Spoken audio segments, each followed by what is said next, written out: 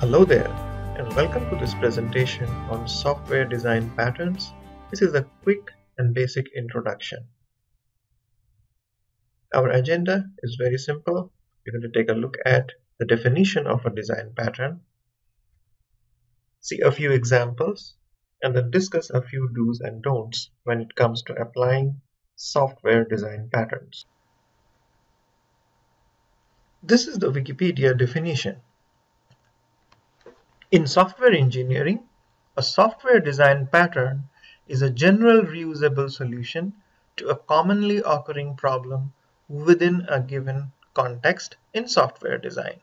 So there are two phrases that are important here. We have a commonly occurring problem and we have a general reusable solution. And the general reusable solution in the world of software design is software design pattern. Here is a simple example from our day-to-day life about problem-solution pair. How do we prevent collisions at street intersections? Few of the common problems and common solutions are put a traffic light, put a stop sign, or provide a traffic circle. All these are perfectly acceptable solutions to prevent collisions at street intersections. There may be one or more of these solutions that are more applicable in a certain scenario, but this is a solution to a commonly occurring problem, and the solution is repeatable. So these solutions are what we can call as pattern or implementation pattern, even though they are probably not called pattern in the real world. Here is another example, and this time it's from a perspective of an information technology professional. The load on a web server becomes unmanageable. So you have a box in the center which is a web server, and that is connected by various types of clients, mobile applications or mobile browsers, laptops, or desktop computers. All these devices, even cameras or other kinds of sensors. Web server serves these devices, and there may be many of these devices. Let's assume you have hosted your website on the server and your website becomes very popular. As a result, the traffic grows and the web server cannot manage the traffic. So what you do is you do what is known as scaling up, which means you add more computational power and memory to the server, but there's some limit to which you can scale up a server or scale up any kind of infrastructure. So a very common scenario or very common solution in this scenario is network load balancing. And the way it is done is on the right hand side you have a collection of servers, and then there is a reverse proxy server, which is the box in the center with a line, and that is something that you can implement in software or hardware or a combination, which routes traffic to these three servers based on different kinds of algorithms. Could be based on a round robin basis, so the first request goes to the first web server, the next one goes to the next server, and so on and so forth. Or it could be done based on the load that the server has. This is a solution, a repeatable solution to a commonly occurring problem of web server not being able to handle traffic. Let's move on to a software design example. The problem is we need just one instance of a class, and how do we prevent a client program or class from creating multiple instances of the same class? You make the class singleton. So that's the solution. A singleton design pattern, which means you're going to make the constructor private, so nobody outside the class or no program outside the class can create instances of the class, and then you're going to expose the only instance via a static property or a method. So in our example, the class is called singleton class. It's got a private attribute called instance. Its constructor is private, and then you have a static property that returns the only instance. So this is a repeatable solution to a commonly occurring problem where an application just needs one instance of a class, not multiple. And as a result, we implement a repeatable solution and that is highly reusable, and it's called the singleton design pattern. Some general considerations about software design patterns. Repeatable solutions to a common occurring problem. That's what we call as a software design pattern. Design patterns are generally at a high level. They are a blueprint. They can be implemented in multiple programming languages, but the design patterns in general do not dictate which programming language or platform is being used to implement them. There are differences in the way design patterns or implementation patterns are implemented in different platforms, but in general, design patterns do not dictate that. Design patterns have existed for decades, and maybe they were not called design patterns. Sometimes, I believe in the late 70s, there was an author who came up with the word pattern, and then in 1994, this book, Elements of Reusable Object Oriented Software, by the Gang of Four, which is these four authors, came up with the term, and they were not the inventors of the term, but they definitely made the term very popular, the term design pattern. There are several books on design pattern. My favorite one is a book by Martin Fowler, and it's Patterns of Enterprise Application Architecture.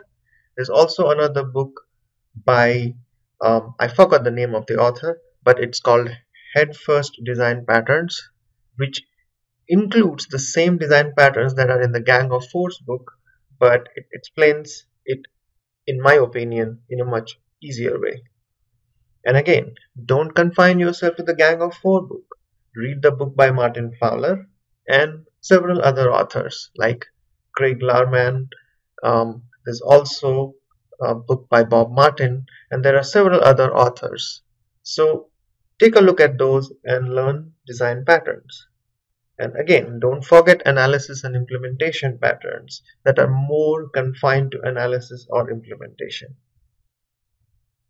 Quick recap: you have a commonly occurring problem, which is the motivation to go for design patterns. And then this is the solution. The general reusable solution is the pattern. And the pattern can be solution pattern or analysis or design pattern. And there may be some scenarios where those are not called patterns at all, but those patterns are everywhere, not just in the software world, not just in the world of information technology. They are everywhere. Software design patterns, again, this is just extension of the previous bullet. They're everywhere. They're not confined to the Gang of Four book. Most software design patterns work similarly. So when you start learning design patterns, you will find a lot of similarities, and many design patterns appear to be almost the same. But the basic things to learn about design patterns: learn basic object-oriented constructs such as abstract class, interfaces, class coupling, how to override methods, and subclassing. And if you know all those concepts very well, you will be able to understand design patterns. But many of the design patterns do look similar.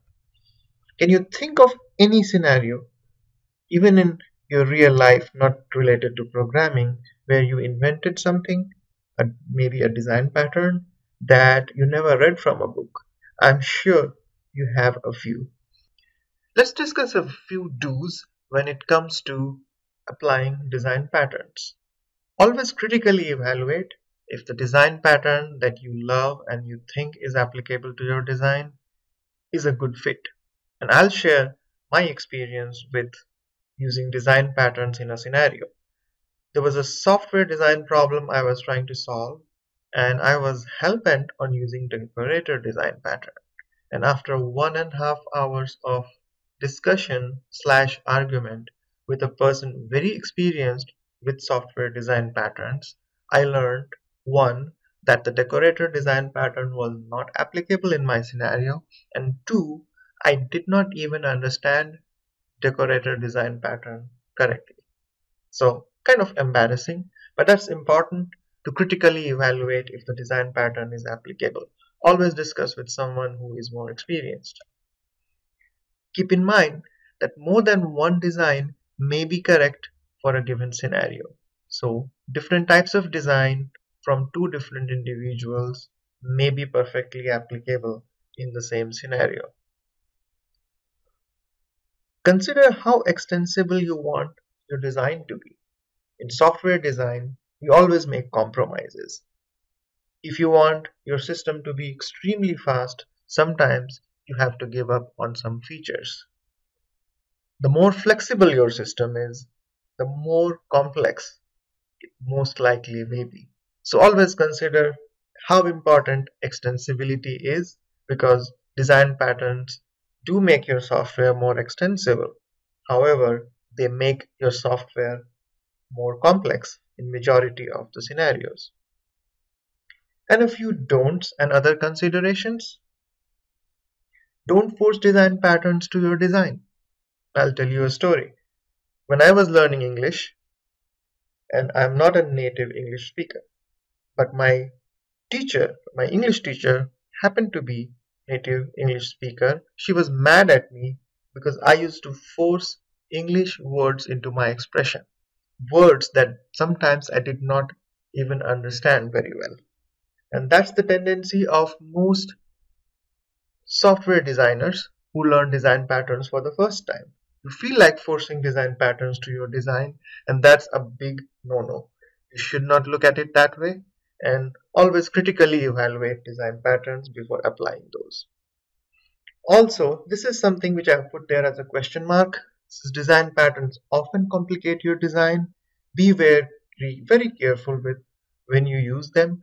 So the complicate part of the software design pattern is again debatable, but if your software design is getting more complicated, what are you gaining in return?